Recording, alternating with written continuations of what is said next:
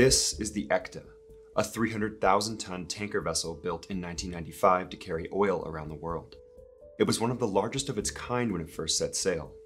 The ECTA sailed under several different names and flags throughout its 22 years of service, and in 2017 this massive vessel set out on its final voyage to one of the largest shipbreaking yards in the world.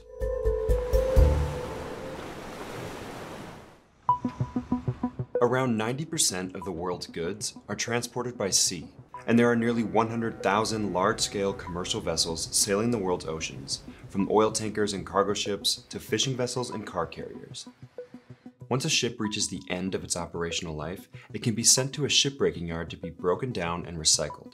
We try and track every vessel that ends up at a breaking yard, and what we've seen is that approximately 90% of the tonnage ends up on only 3 beaches in South Asia. So one in India, one in Bangladesh, and one in Pakistan.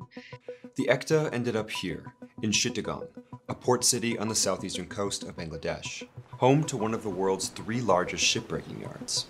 Approximately 600 to 700 vessels are sold to the beaching yards annually.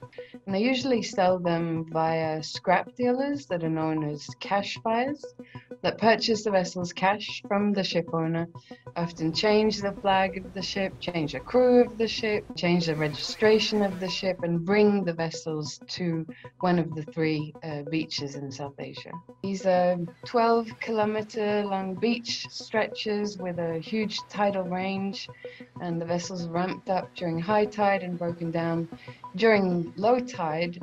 The larger commercial vessels will end up at these beaching yards, and you'll have tankers, cruise ships, military vessels. You'll even have floating platforms.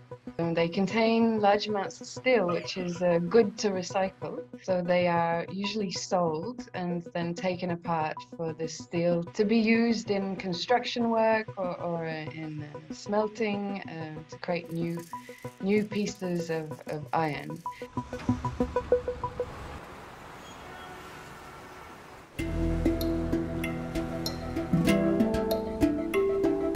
Shipbreaking is a largely sustainable industry, but without the proper equipment or enforcement of regulations, the industry can have negative effects on both the workers and the surrounding environment. Ships can contain a number of hazardous materials, such as waste oils, heavy metals, and even asbestos. The safest way to recycle a ship is in a dry dock, where the hazardous materials can be easily contained. But this method is expensive, and there are very few dry docks equipped for shipbreaking. Another method of recycling, which is popular in Turkey and other countries, is the landing or slipway breaking method, where ships are partially landed on shore and broken up from the top down. In this method, the hull of the ship itself prevents toxic materials from entering the environment. The most common method of shipbreaking, though, is beaching. It's the preferred method in India, Bangladesh, and Pakistan, and experts say beaching is where they see the greatest environmental and human impact.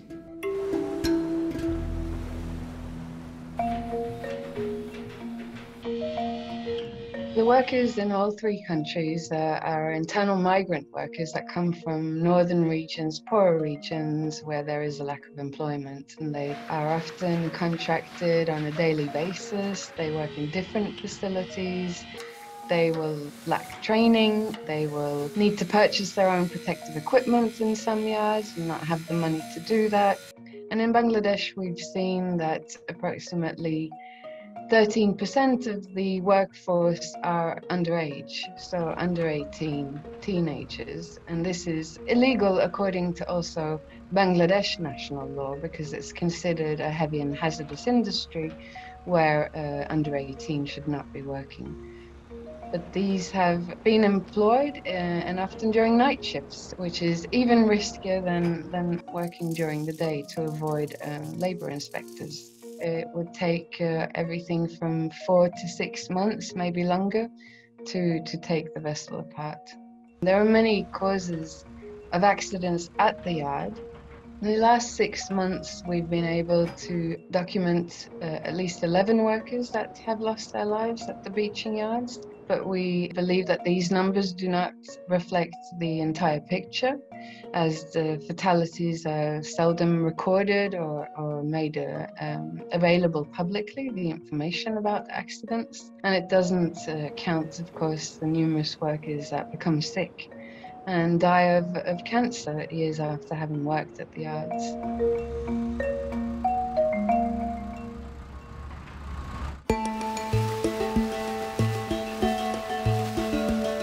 South Asia isn't the only region of the world where ships are recycled. The European Union keeps a list of ship recycling facilities that it's determined meet high safety and environmental standards.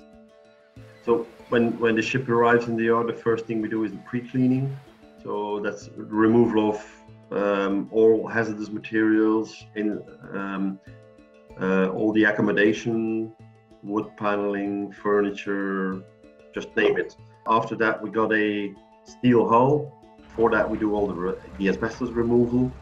Once the asbestos is removed, then we start cutting up of the superstructure, removing of engine rooms, all the engines, all the oars, etc. The remaining hull is pulled on a slipway and is just cut up in smaller pieces with hydraulic pincers and mobile cranes. At the bottom of the slipway, you've got a gully. So would there be anything left inside the hull? It's catch up in the gully and then treated further downwards in the water treatment system. When you start cutting down a ship, you're always bound to be at 2, 3, 4 meters high. So every opening, we got fences all around. All the guys have got falling gear with lifelines and all that sort of thing. So today, all the yards are really anxious to get more vessels in. More than 20 cruise vessels went for recycling the last 6 months, and not one single vessel ended up in Europe.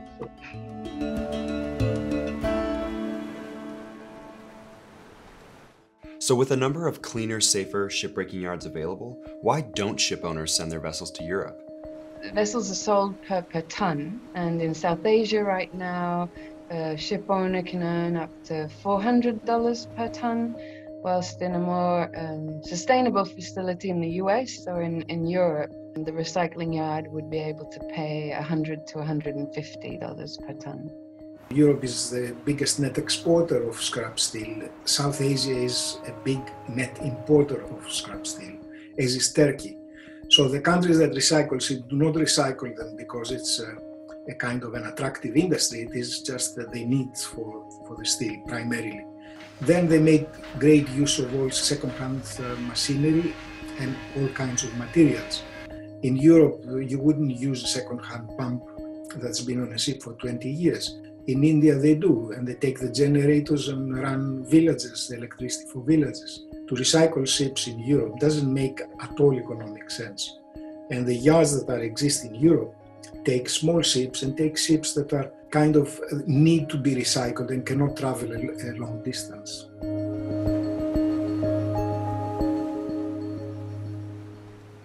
Despite the poor working conditions in some of the yards of South Asia, the region has seen some improvement. In addition, international legislation such as the Hong Kong Convention for the Safe and Environmentally Sound Recycling of Ships, which was adopted in 2009 but has not yet entered into force, has the potential to dramatically improve standards in yards around the world.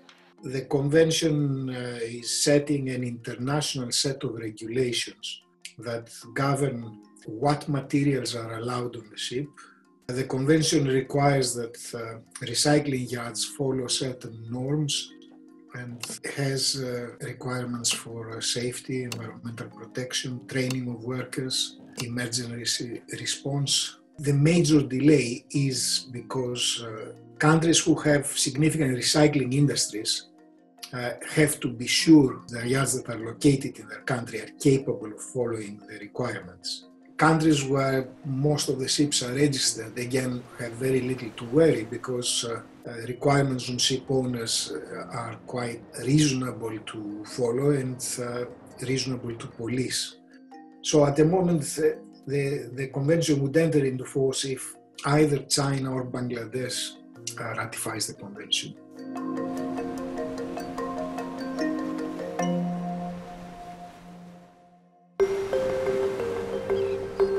When I started working, I honestly did not think that it would be necessary to still work on this issue 15 years on. But the shipping industry has proven to be extremely conservative and very close to its money. So they are not willing to give up the extra profit they're currently earning on exploiting workers and the environment in South Asia. International waste law forbids the export of hazardous waste from developed to developing countries. And what we're seeing with the shipbreaking yards is a massive disrespect of international law. More companies are adopting sustainable policies. I'm seeing enforcement authorities bringing criminal charges against ship owners that are attempting to circumvent or have circumvented the legislation. And because there is an increased focus on circular economy and green deals. So I do believe that there is a positive future for sustainable recycling at proper facilities.